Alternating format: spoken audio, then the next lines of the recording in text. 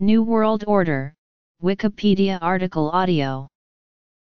New World Order is R&B/soul singer-songwriter Curtis Mayfield's final studio album.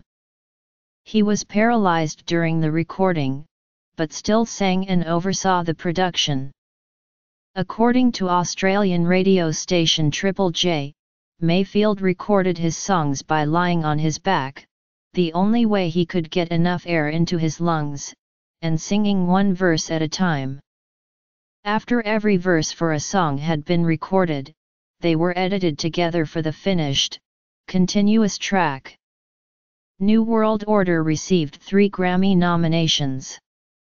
Best R&B Album, Best Male R&B Vocal Performance for the title track New World Order, and Best Male R&B Vocal Performance for the track Back to Living Again. Track listing. Personnel. Reception. All tracks written by Curtis Mayfield.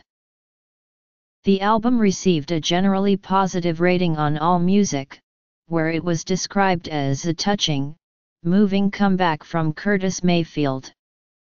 The songs were described as hit and miss, but it was said that the main strength of the record was that it illustrates Mayfield's ability to make music which is still vital.